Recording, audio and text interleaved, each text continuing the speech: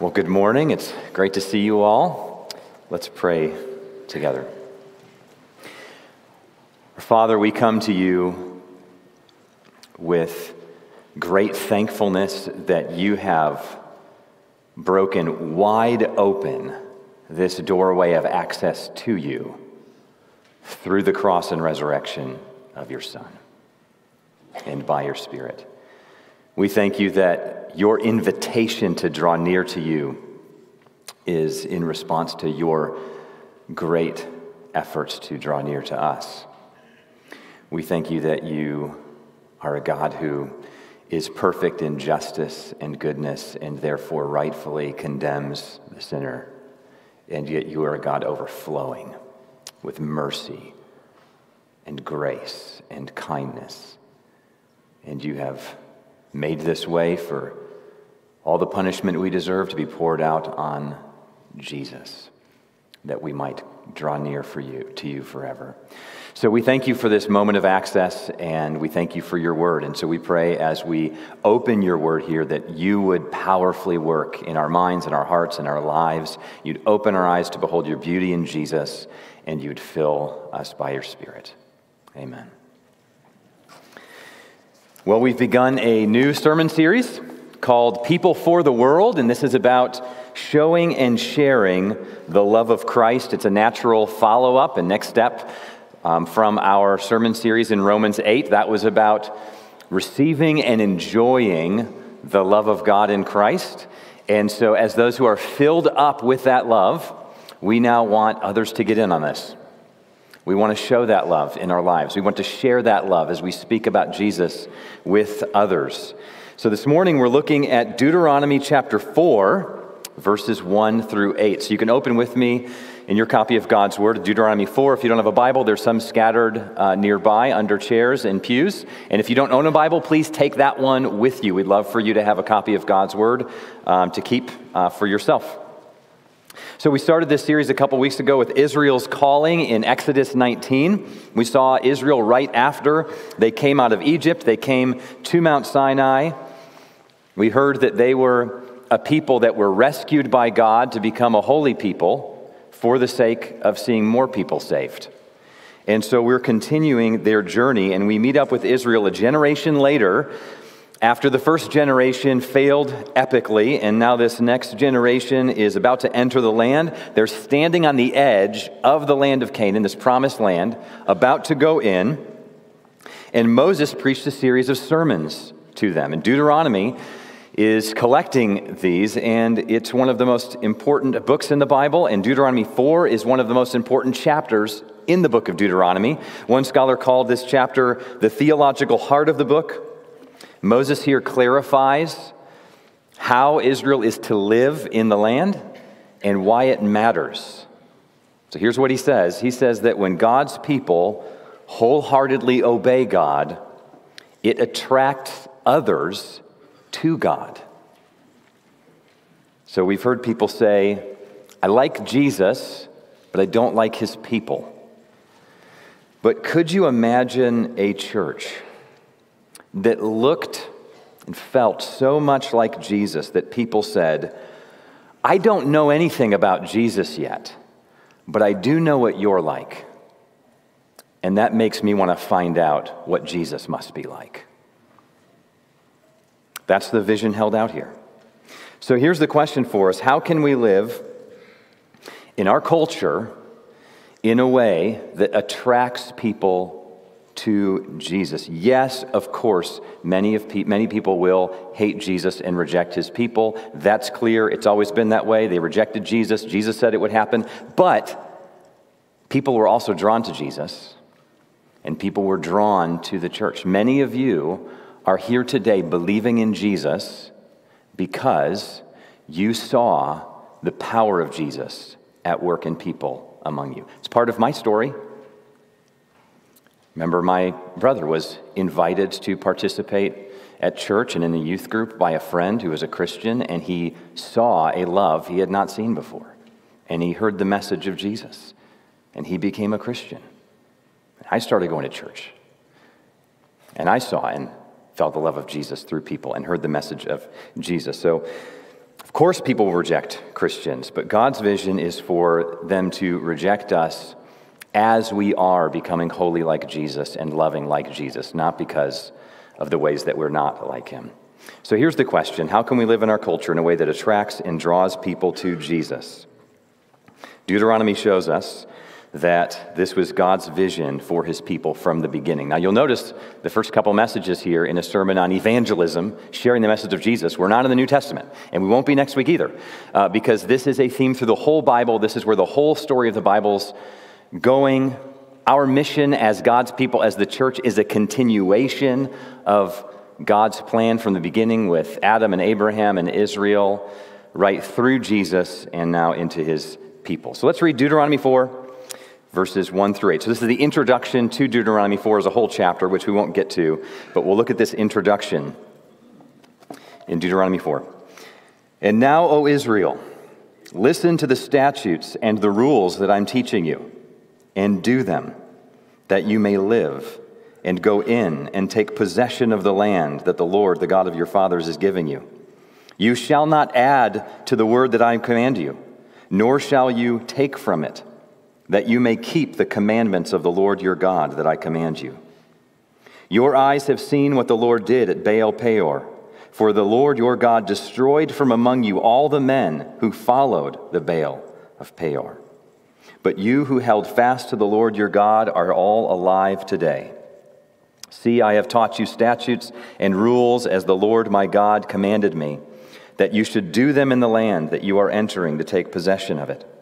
Keep them and do them, for that will be your wisdom and your understanding in the sight of the peoples, who, when they hear all these statutes, will say, so here's the response of the people when they see Israel's life, surely this great nation is a wise and understanding people. For what great nation is there that has a God so near to it as the Lord our God is to us whenever we call upon him? And what great nation is there that has statutes and rules so righteous as all this law that I set before you today? So here's what this shows us. God's people, one of the reasons God's people wholeheartedly obey God is to attract other people to God. But what kind of obedience does this? Well, this text gives us 3 insights about obedience that we'll need if we're going to attract others to God. So we'll see the humble posture of obedience, the cultural challenge of obedience, and the public witness of obedience. So the humble posture, the cultural challenge, and the public witness. We'll see these as we just walk through this text we just read here. So first, the humble posture. This is verses 1 and 2. Look at it again with me. And now, O Israel, listen to the statutes and the rules that I'm teaching you, and do them that you may live, and go in and take possession of the land that the Lord your God, the God of your fathers, is giving you.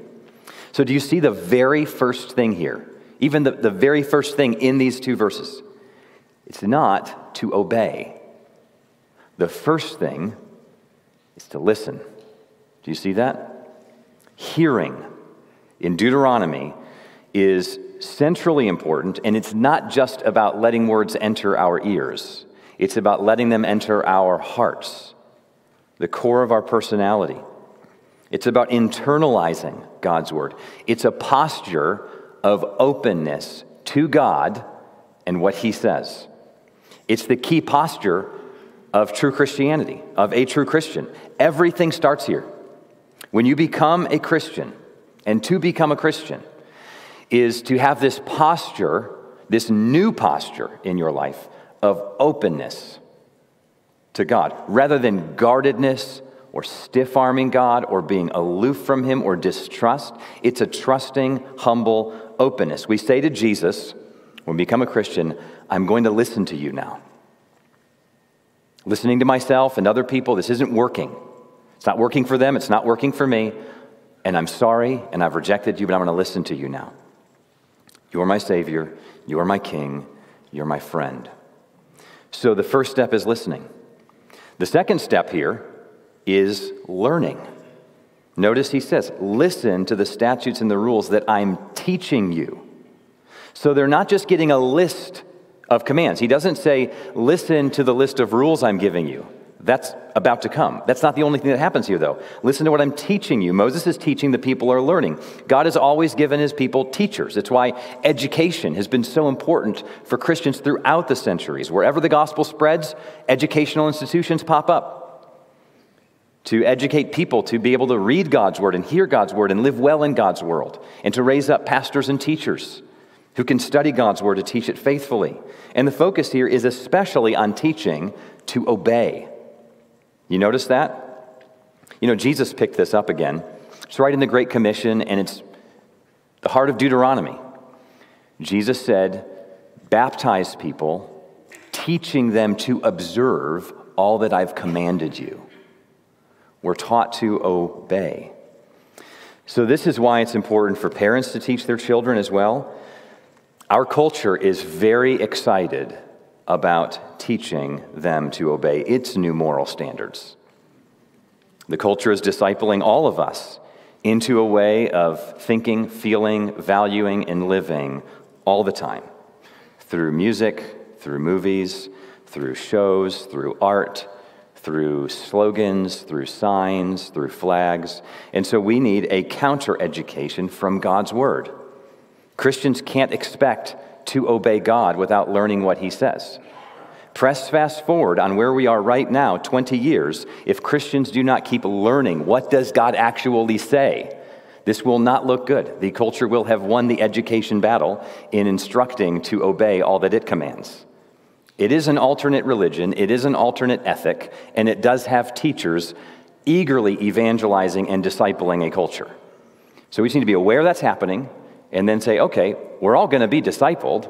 Let's actually pay attention to who's discipling us and why and who we want to disciple us. And let's pick the God who made us and loves us and who has infinite wisdom.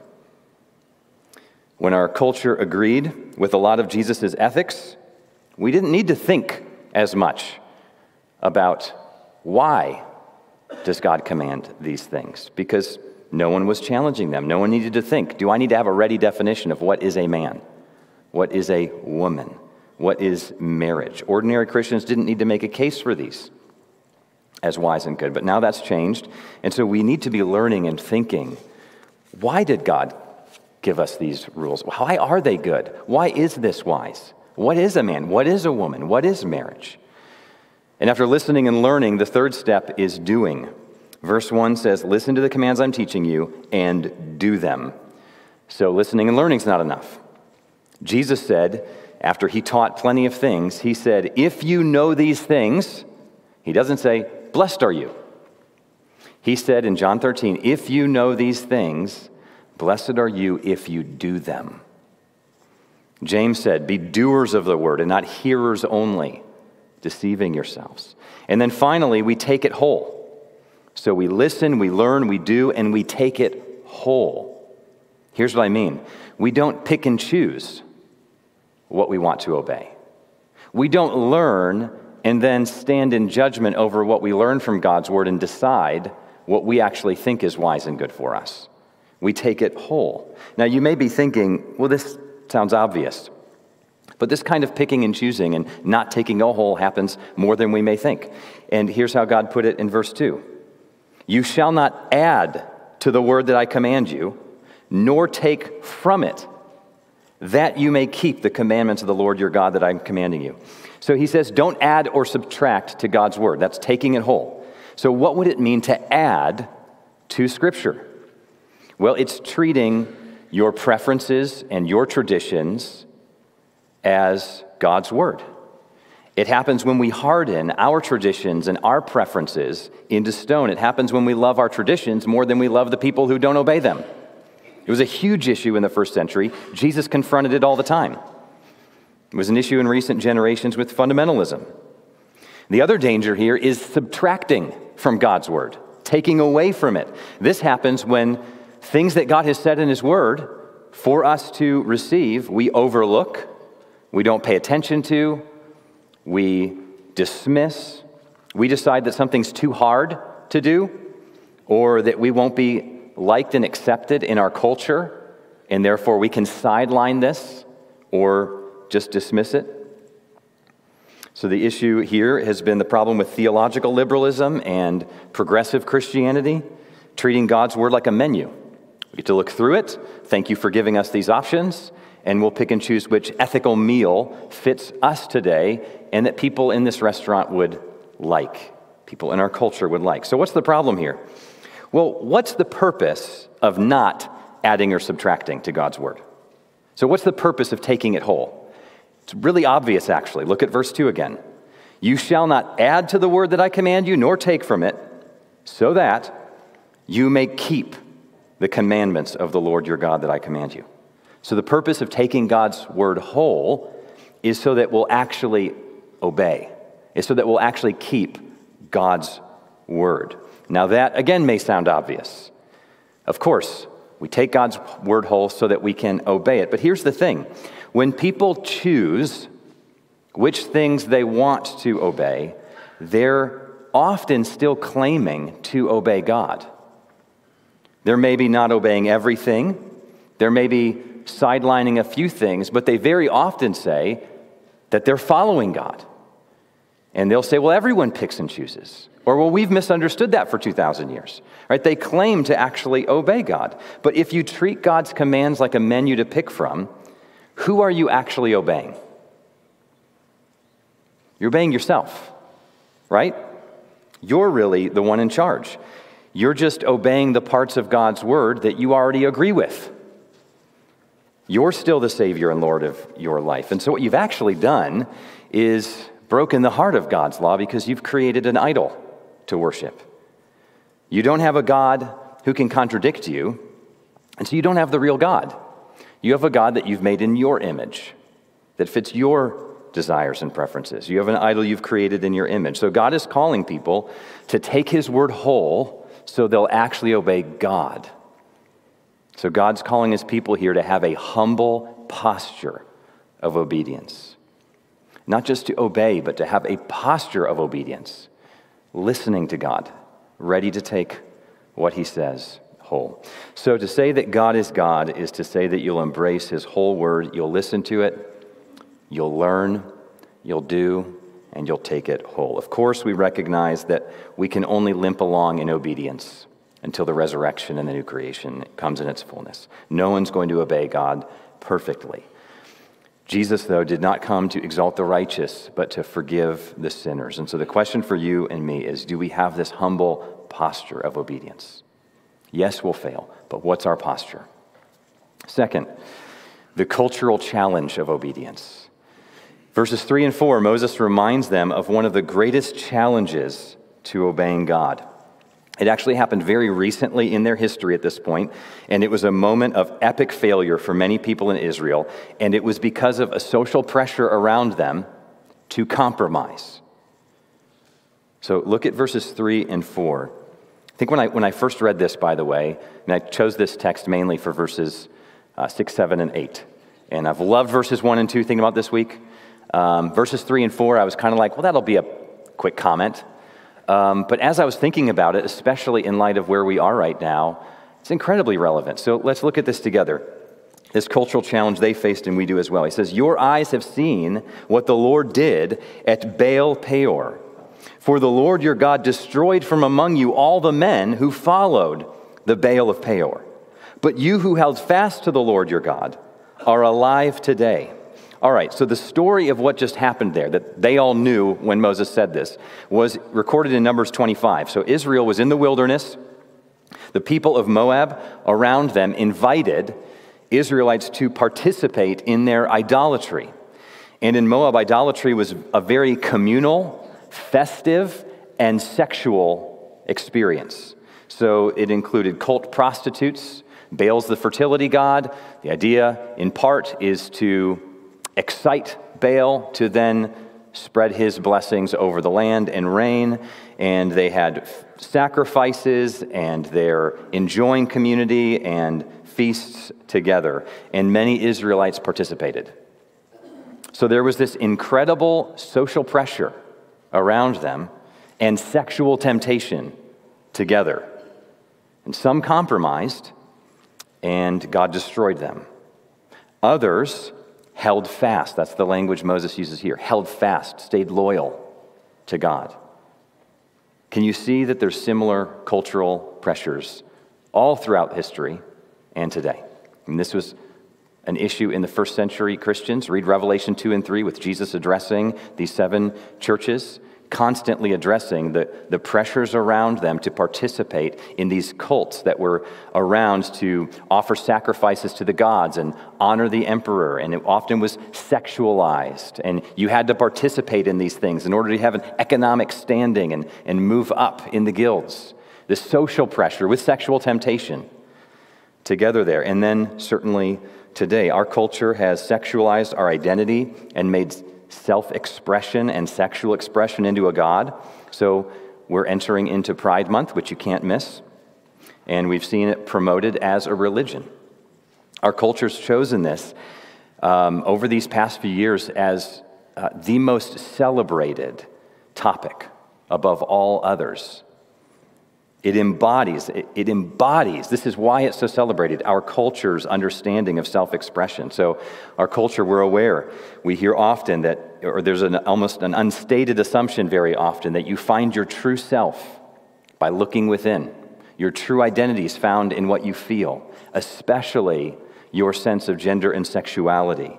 So look at your sexual desires, and then to be authentic, then you need to express that. And then everyone is being asked to approve and to celebrate it. So there's together this increasing social pressure with sexual temptation. And so there's a division happening, just as it was for Israel, between those who maintain a humble posture of obedience to God and hold fast to Him, and those who compromise. There's many reasons why Christians are tempted to go along with this. Some don't want to lose their jobs. Some feel bad for how Christians have been mean to others about this, and they have empathy and want to show love, which is a great thing and important and necessary to show love.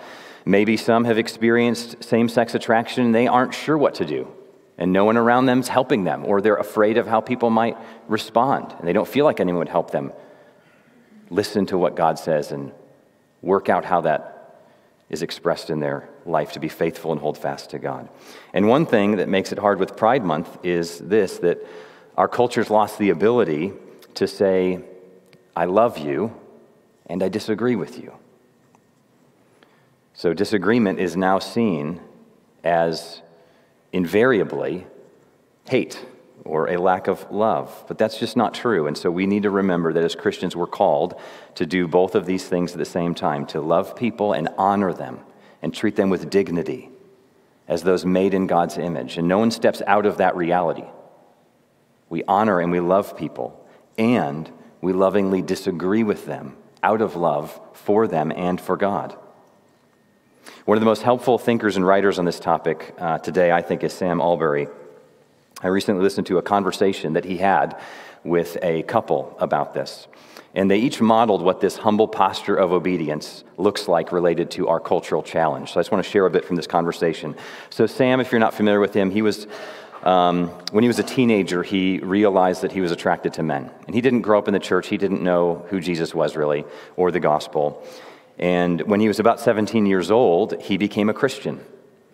And he became a Christian, and he didn't yet know what God's word said about gender and sexuality. And so in this conversation, he's talking to a married couple, a husband and a wife, and the wife was sharing that she had a similar experience as far as becoming a Christian when she was around college age, and she also didn't know what God's word taught about sexuality. She didn't struggle as Sam did with same-sex attraction, but she was certainly interested in what does God think about sex? But she didn't know. And so both of them have this story where they become Christians and they're curious, what does this now mean for me? What does this mean for my sex life? And here's what I loved. They both expressed how they were willing to embrace whole whatever they found out, whatever God said. And so the woman said, this was her thought when she became a Christian. She said, Jesus is so gracious, so loving, so kind. I want to follow him. If he loves me like that, I want to follow him. No matter what he says, I may not do it perfectly, but I want to do what he says. And then Sam said, and I didn't know what at this point he did say. I had no idea what his views on sexuality were. I just knew that I was going to follow him. And whatever his views were would be okay, because it's him. Do you see how that kind of posture comes not merely because there's a list of ethics that Christians offer the world, but because we ourselves have been captured by Jesus' love. And Jesus' views on sexuality are hard for everybody, right? Everybody has sexual temptation and needs to deny themselves to follow Jesus faithfully. And so they just model this beautiful posture. We can trust him, whatever he says. And so Sam came to understand that what Jesus teaches is very challenging. He found it very challenging for him as someone who has same-sex attraction, but he didn't question the goodness of Jesus. He said, I didn't necessarily like everything he said, but I like the guy who was saying it, and that was enough. So this is the humble posture of obedience in the midst of our cultural challenge. And that posture, in the midst of our culture and our cultural challenge, can be a powerful and attractive witness for Jesus. Certainly, not everyone will be attracted to this. There will be social cost. Sam himself gets it. But there will also be people drawn to Jesus, the real Jesus. So third, the public witness of obedience. God is commending this generation of Israel for holding fast through that cultural challenge they just went through. And now he's saying, as you continue to hold fast and you enter into the land here, you will be a public witness to the world. And one of the purposes of your obedience is to draw people to God. One of the purposes of obedience is to see other people come to know the Jesus that we've come to know. So our lives are to show that our words have credibility. We show the world that Jesus makes a difference. So look at the public witness in verse 6 here. He says, keep them and do them, for that will be your wisdom and your understanding in the sight of the peoples, who when they hear all these statutes will say, surely this great nation is a wise and understanding people. So God is calling Israel to be a display nation. They're to live in such a way that other people are attracted to learn about God. And notice that God doesn't say that people will be impressed by their military strength or their numerical strength or their intellectual strength, but their wisdom. So here's how we can compare Israel in the Old Testament to the church in the New Testament. Israel's life said, come and see. Come and see this great God and the wisdom he gives. The church in the New Testament actually continues that come and see message, but adds to it, go and tell. So Jesus sends his people into the world saying, go and tell. Go to the nations, go to your neighbors, and tell them of the goodness of Jesus. But come and see doesn't stop. It's not just that we go and speak things. It's that we become communities of light all over the planet now, not just localized in one land with one city and one temple. God's temple spreads through the world in his people, and these little communities of light are all over. We're one of them. And so our calling is to go and tell and also say, come and see. Come and experience the life of Jesus among this church family. Come and see the kinds of relationships that are possible and life change that's possible through Jesus with imperfect people who have a posture of obeying God. In John 13:35, Jesus said, by this all people will know that you are my disciples if you have love for one another. He prayed that our love would convince the world in John 17 that God really exists, that he really did send Jesus, that he really does love his people. So God's people have a public witness. And then notice there's two things that make God's people unique here. The nearness of God and the righteousness of his rules. So that his nearness is here in verse 7. For what great nation is there that has a God so near to it as the Lord our God is to us whenever we call upon him? So that's the first reason why Israel's distinct, the nearness of God. No other people and no other nation And no other religion has a God so near. Not Buddhism or Hinduism or Islam or any of our new spiritualities. The God who made us is personal. And he's a God of love, Father, Son, and Spirit. And he comes to know us and invite us to know him. And he draws near to us and responds to our prayers. He hears us when we call him. And then second, God's justice is verse 8. And what great nation is there that has statutes and rules so righteous as all this law that I set before you today?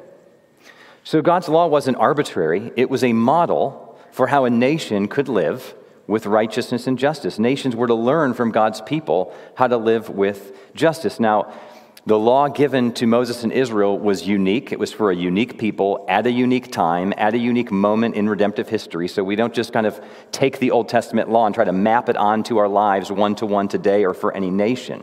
But it gives a paradigm and principles as a reflection of God's character for how to live wisely in the world. And if you read Deuteronomy, you'll see God's passion for justice and righteousness.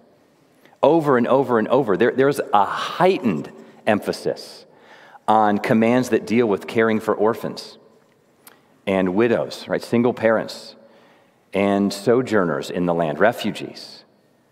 There's a heightened sense of care for caring for the poor.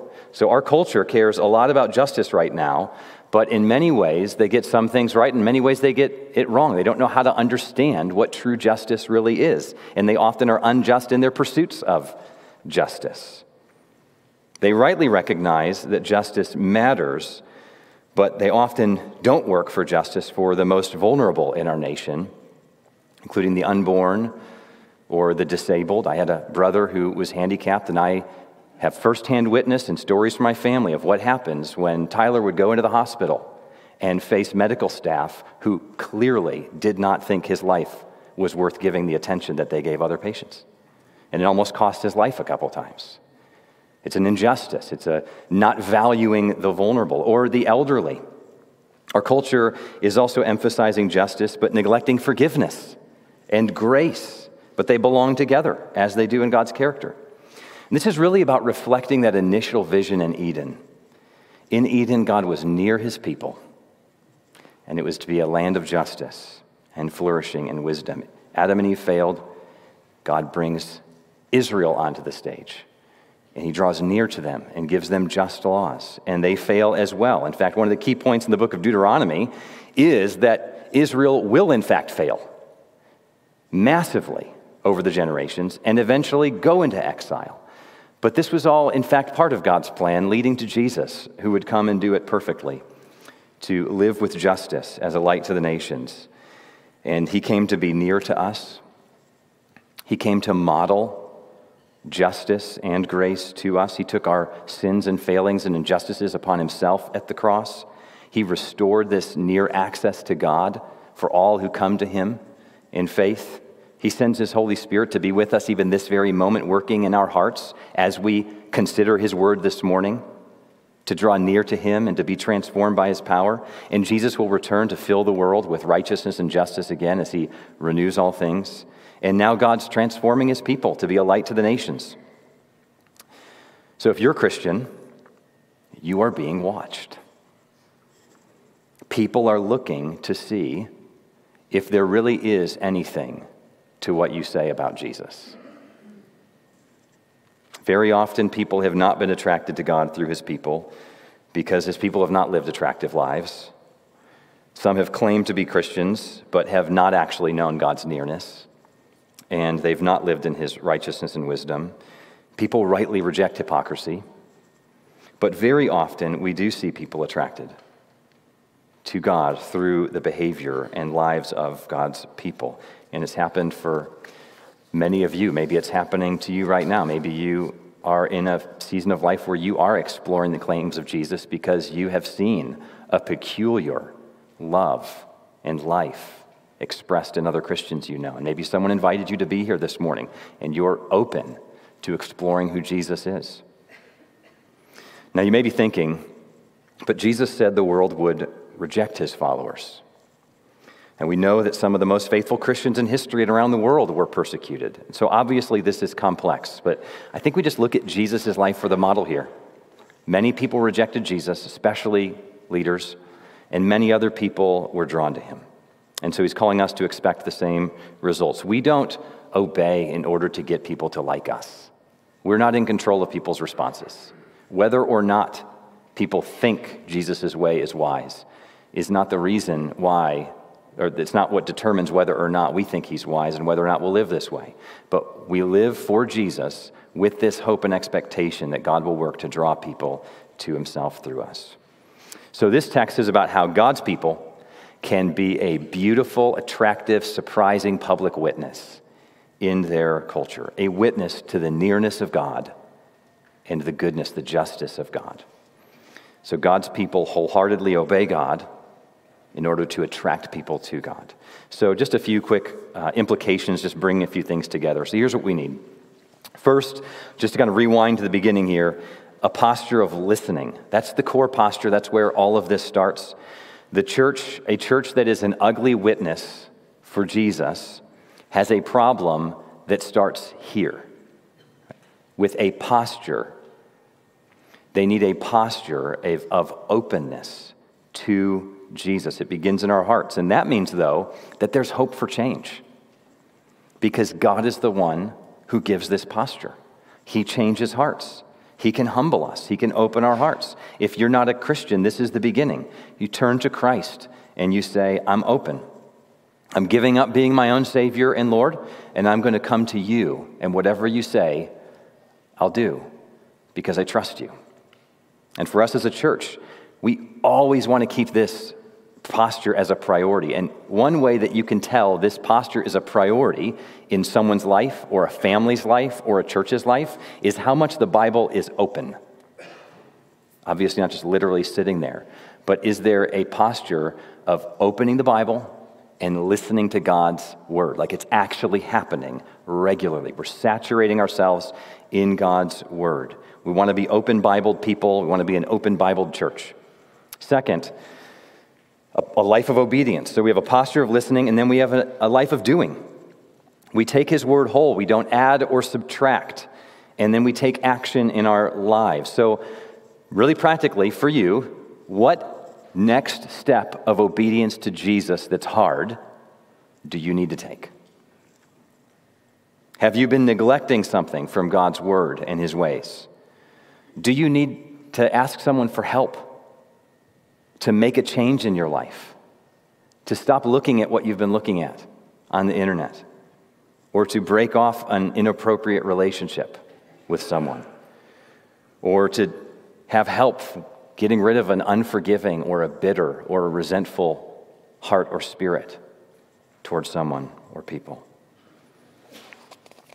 So a life of obedience. Is there a step of obedience you need to take at your workplace? We live publicly, in our neighborhoods, in our workplace, in our families. Do we need to confess to lying to a coworker or cheating in school? I had to confess that to a teacher once. It's a pretty rough day. Teacher was gracious, a Christian, and I'm glad it happened. Do you need to confess to stealing something? Heard of someone who wasn't a Christian, had a coworker known as the Bible guy, fired him for stealing. Not a good look. Third, live publicly, and live publicly together. One of God's strategies for reaching the world is the public witness of his people. He transforms us so that our lives would attract others to God. So some of you are really good at this. You have strategically, or maybe not even on purpose, it's just happened, you just find yourself around a lot of people who don't know Jesus. And so you get to live publicly among them. Others of you, maybe we're good at this for a while, and then over time, for all sorts of reasons, you found yourself in a Christian bubble. That can happen through actual obedience too, right? You want to love Christians, you want Christian friends, and then you find yourself spending a lot of time with Christians, which is a good thing. And then you want to share the gospel with friends who don't know Jesus, and so you did that for long enough where some of them became Christians and some of them rejected you. And so now you're around Christians. And so that's not a bad thing, but it's not ideal. And so what step do you need to take to begin befriending people who don't know Jesus again?